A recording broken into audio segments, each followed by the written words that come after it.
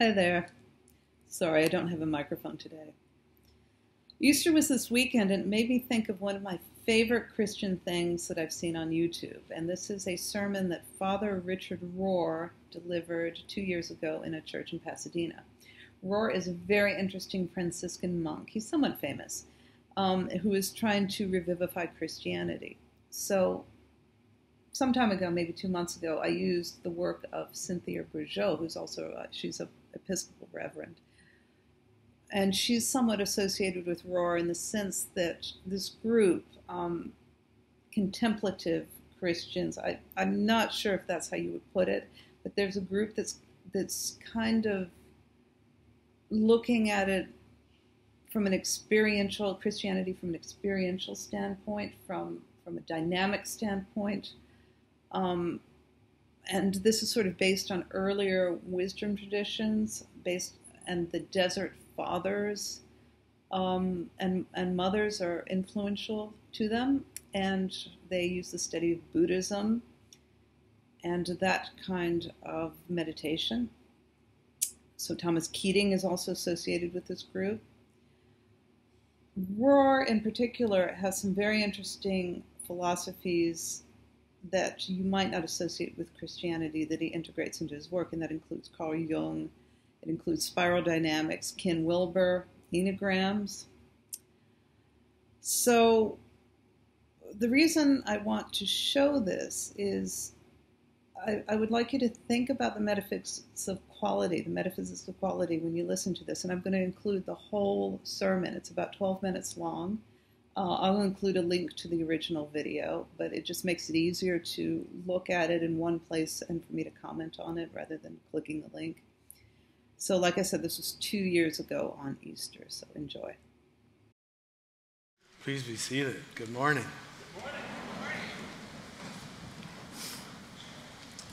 I was able to speak from this pulpit 4 years ago. I'm very honored to be invited back. I hope my thoughts aren't too confusing. I've talked 2 times in a row now, and this is the third.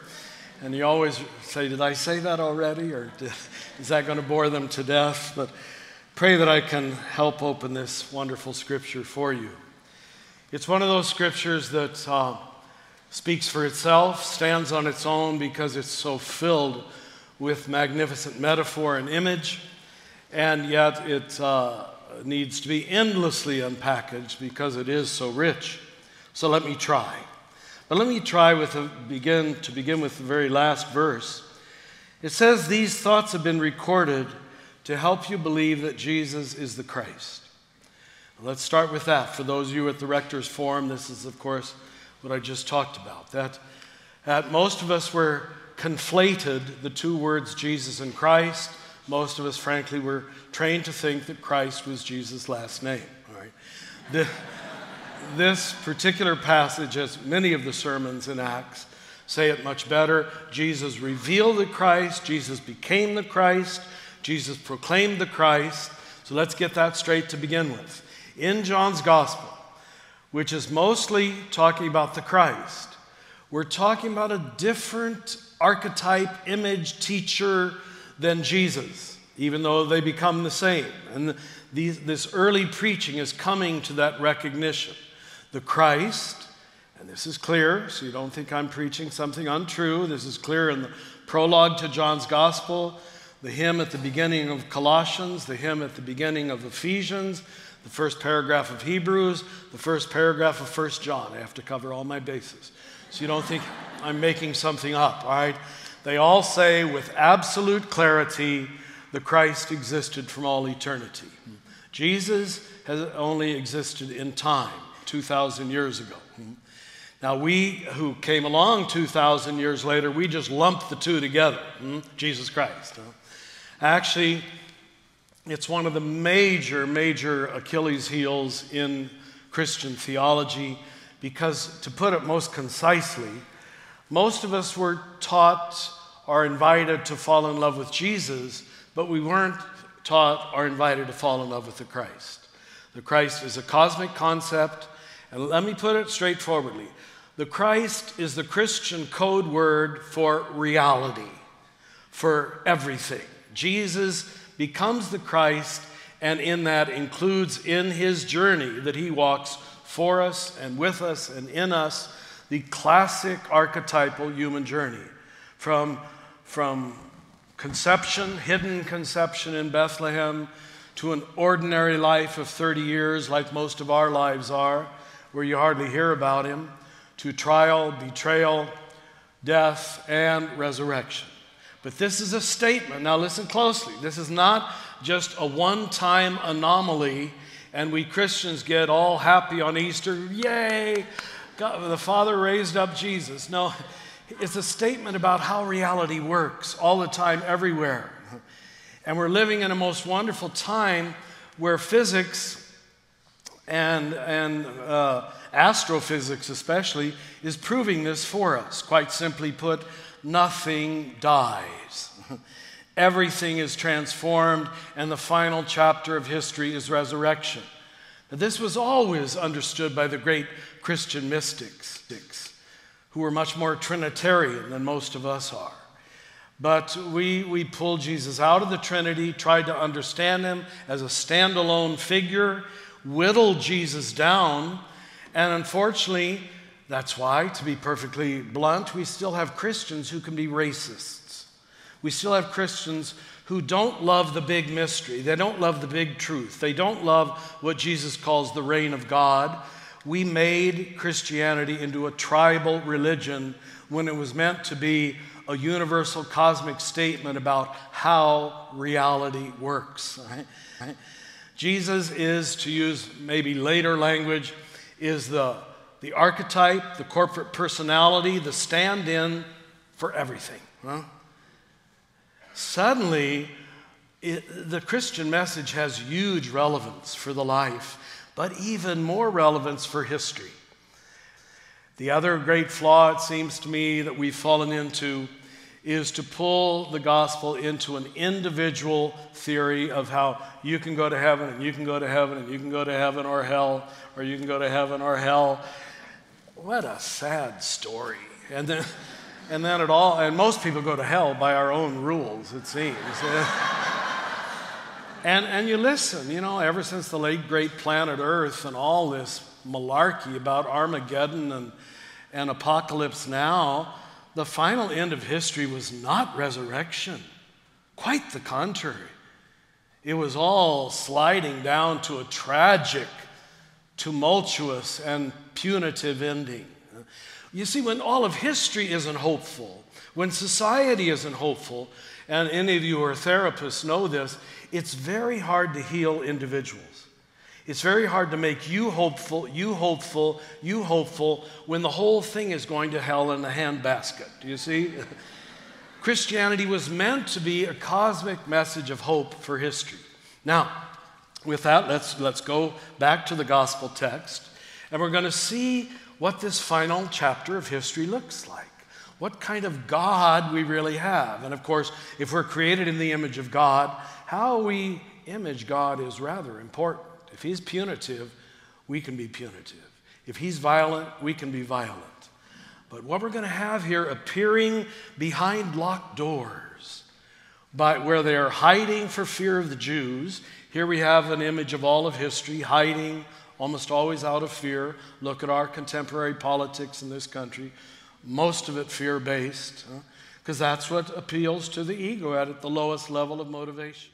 So I want to interject here. He's talking about something definitely we are feeling right now, which is this division, this tribalism, something smaller. Jesus is whittled down to something lesser, and with this going backwards, making Jesus small, making him kind of a tribal God rather than the Christ, we allow our own fear-based backslide. So let's just say, according to Wilbur, this is going back to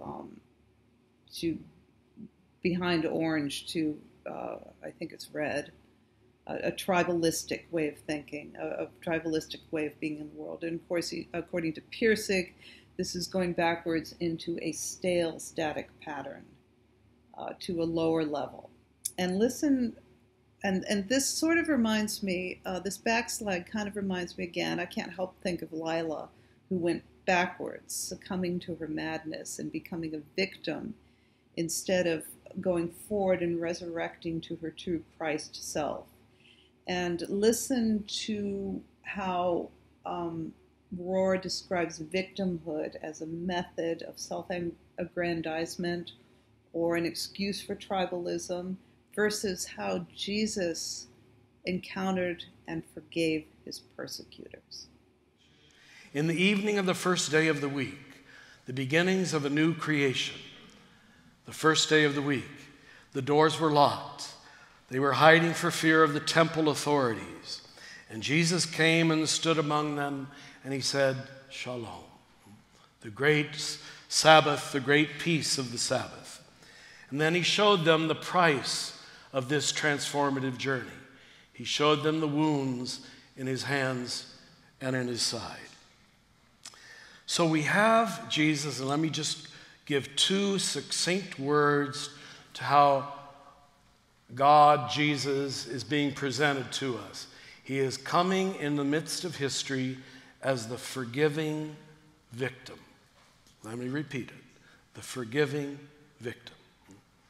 Without it, we all play games of victimhood for our own aggrandizement, and there will be no new history. There will be no new day.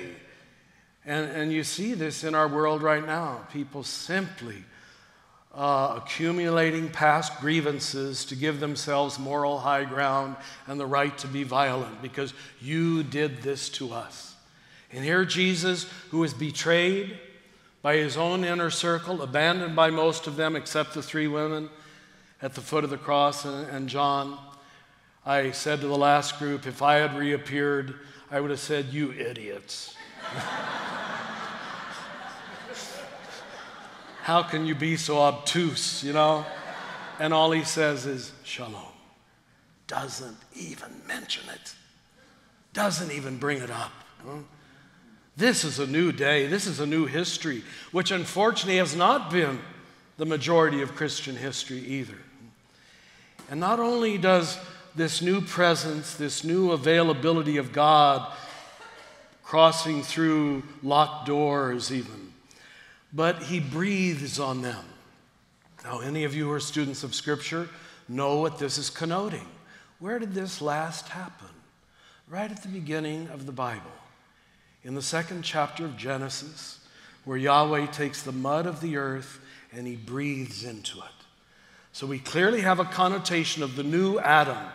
If Adam was the archetype of the first human being, as Paul says in several places, Christ is the corporate personality for the second transformed human being. And here we have a marvelous symbolic, metaphorical statement of what transformation looks like. Because breath and spirit, Holy Spirit, and forgiveness are all equivalent. They're all the same thing. God is as available as the breath right in front of your mouth. God is always recreating humanity by this infusion of spirit, this infusion of love into the cold heart of Adam. And then to take it even further, and we call this the principle of incarnation. He knows that we're going to do exactly what we did, largely spiritualize this whole message. And he has to bring it down to earth. He has to bring it to embodiment. He has to bring it to physicality. Has to bring it to this world and the suffering that most of us go through in this world. And Thomas doesn't want to believe in a wounded God. He doesn't want to believe in a God who participates and is in solidarity with human suffering. And he says, you can't know what I'm talking about, Thomas, until you put your fingers inside my wounds. You've got to feel what it feels like for the poor, for the rejected, for the abandoned. Now you can believe.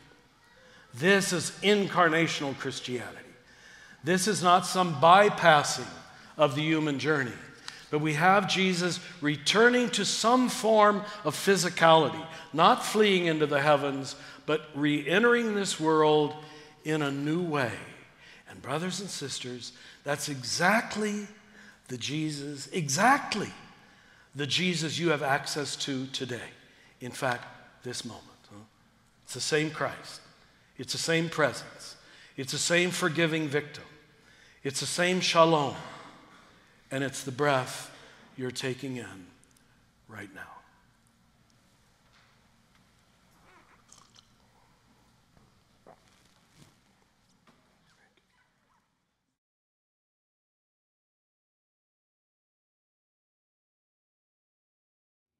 So now that you've heard this, what is the Christ? I say you could describe the Christ as dynamic quality. As Rohr says, Christ is a statement about how reality works, all the time, everywhere. The Trinity is when two elements combine with a third dynamic quality element to create something emergent that is better. And you see how the resurrection and the revivification of what is old and stale is how dynamic quality works and is how the Trinity works. And it's always going on all the time. Breath, Holy Spirit, these you can easily relate to dynamic quality. Forgiveness. Forgiveness is going forward rather than backwards. That's what forgiveness means. So substitute Christ for reality. Substitute reality for dynamic quality, and you see how all this stuff is linked and why I think Pirsig is spot on. We have access to the incarnate Jesus at this moment. So I hope that made sense, and I'll see you next time.